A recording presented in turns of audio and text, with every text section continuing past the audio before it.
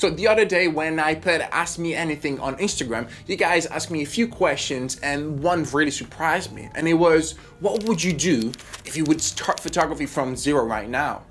And I'm like, all right, this is a very interesting question. I think could be a great video to then give you a few tips and tricks on how I would take my photography process, my photography learning experience if I had to start it right now. So I just want to introduce you to how I actually got into photography, because I think it's really important to understand that it didn't come from like snapping the fingers. So when I was young, I used to be passionate about making videos and I kind of hated photography. So I started making videos quite randomly just because I had a passion for it. I had no intention to make a business out of it. I had no second thoughts, nothing, just literally pure passion. So what I was doing is that whenever we're going for a hike, that at that time I was living in Hong Kong, I was creating a video about that hike, just friends talking together with a drone shot, trying to make it dramatic, try to learn on YouTube from all the guys that you know, from Peter Lindgren, from Peter McKinnon, from Danny Schiffer and all these guys. So just try to apply this kind of concept and make videos for fun, that's it. But then what happened is that I started posting online on Facebook these videos, again, just for fun, and this is really key. And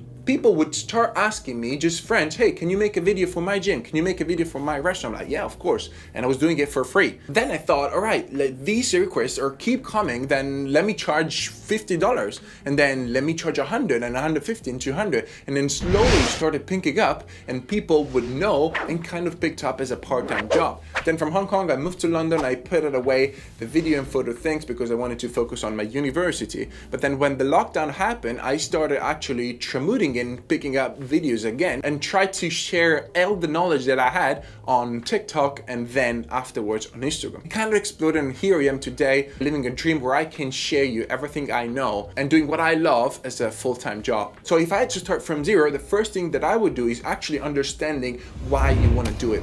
And this is important because if you're just doing it for fun, if you want to make it for money, if you want to make it for any other reason, then you would take a different direction.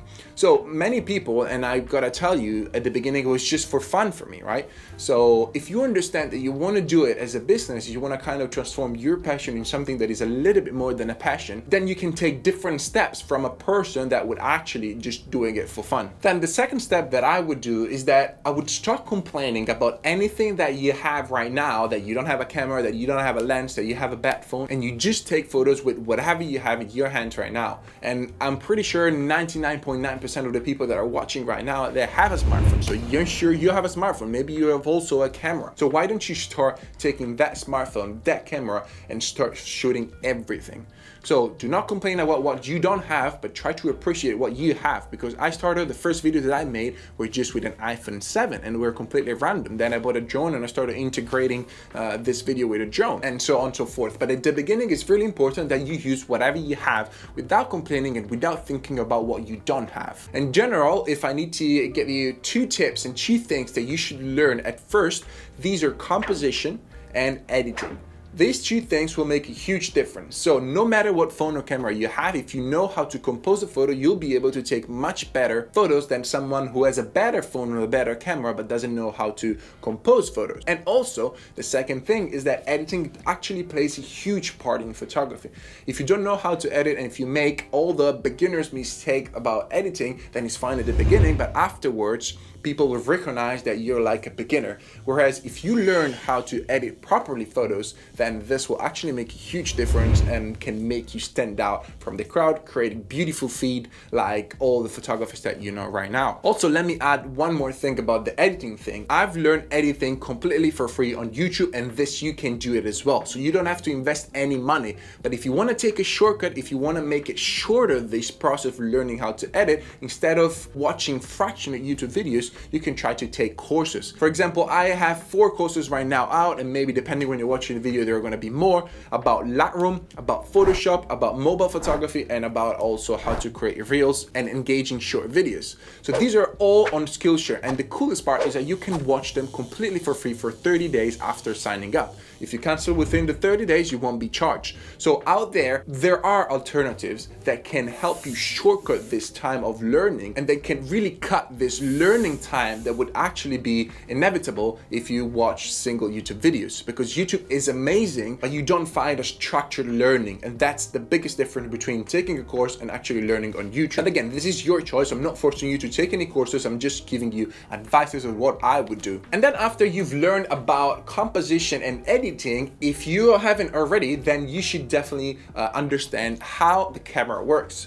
regarding the triangle of exposure. This is ISO, shutter speed, and aperture. So these three elements are everything that you need to know regarding a camera on how to control it in the best way possible. And learning how to use manual your camera is extremely important. Now, obviously, if you have a phone, I would suggest you try to keep it automatic, and then eventually you can try the pro mode. But on phone, I usually always shoot on auto, whereas on camera, I always shoot on manual. So in between, you should invest in a camera, but this is totally up to you. I made a video about the gear that you should buy as a beginner photographer. I'm gonna link it somewhere here and also down in the description.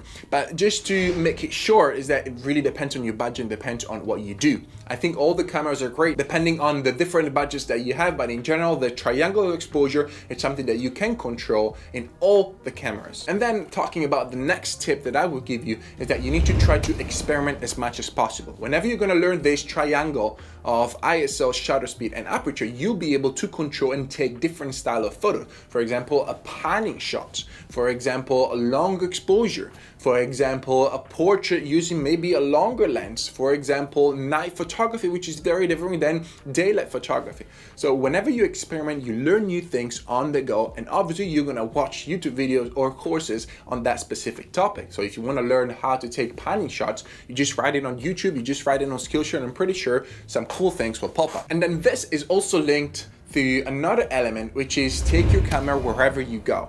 Usually I have a small pouch with me when I want to go around and I know that there's going to be some kind of photo spot instead of maybe having to take the whole backpack. So it's important that you try as much as possible and you carry around your camera everywhere. Sometimes right now, because phones are so good, I just don't take my camera anymore and I just take photos with my phone. And invest in your photography journey as much as possible by practicing a lot what you learn. If you just crunch in and you learn like crazy, learn, but then you never practice, you never apply what you've learned, you're gonna forget everything and you're not gonna be better. And that's probably one of the biggest mistakes that everyone does, is actually they learn, never practice, and just gonna forget it and done, that's it. Then the next tip that I will give you to move forward is actually trying to doubling down on a niche. So let's say you've tried loads of different things and then you find that you like doing portraits, let's say. All right, now let's take a step back from everything else, just focus on portrait and try to learn as much as you can on that topic only. This is very beneficial because you'll become an expert, and if you become an expert, if you become even an intermediate, you'll be able to do loads of different things by teaching maybe others what you learn in that journey. This is especially important if, let's say, you want to open a business on your photography thing or maybe build an audience online. It is really key that you kind of niche down into something, because people are usually interested in 1 to 2 to 3 topics. They're not interested in the whole spectrum of photography. And whenever you want to focus on one niche, then you want to do your research. So as I said, whenever you want to learn something specific, you want to go on YouTube and then write that thing down and then try to learn and then practice. But yes, you need to do your research. You need to try to find inspiration, maybe on Pinterest, maybe on Facebook groups, maybe on Instagram, maybe on TikTok, wherever you want. Save whatever content inspires you and then try to replicate it, giving it your own touch. Then whenever you're building portfolio, then what you want to do is you actually want to post everything online because it's free. It's the biggest marketing tool that we have right now. I've built a full-time career out of social media by just posting whatever I like to do, whatever I enjoy to do. So if you have things and you're creating, just post it. It's not really important how you post it, where you post it, just post it wherever you can. And this is an opportunity that you don't want to miss, because right now on Instagram, TikTok, and also YouTube with shorts and stuff like this is really kind of much easier than it was before to grow. So you don't want to miss this opportunity right now. Just post everything, just try to catch as many opportunities as you can and you'll be rewarded, I'm pretty sure about that. And also, you don't have to grow like a huge audience in order to actually make a living out of it, because what happens, and what happened also to me at the very beginning, is that I was posting something on Facebook for fun and then people saw it and then people asked me to work for them, to create a video for them based on what they saw. So even if you have 100, 200, 500, 1,000 followers, it doesn't matter, because the right person can find you by seeing at your photos. Because if you think about it, when I'm looking for a wedding photographer, let's say. Maybe I write some keywords on Instagram, and then some people will pop up. They don't have much followers, maybe they 500, 800, 1,000, but then I see their photos and I love their photos, so I decide to approach them. But if you don't post anything online, then you won't be seen. No one will be able to find you. So try to niche down and then post everything on whatever social media so that you maximize your chances to be found. Then the last step that I would give you if you want to take your photography to the next level is try to make $1 out of your passion. This means that whatever niche you chose, then it's up to you deciding how you want to make that first dollar. But if you make the first dollar, you're going to understand, all right, then if I can make $1, then I can make 10, then I can make 100, then I can make 1,000. So that dollar is really important. And if you want to learn more about how you can create that dollar, I made a video dedicated to side hustle that you can start right now with photography, and you'll be able to see it right here.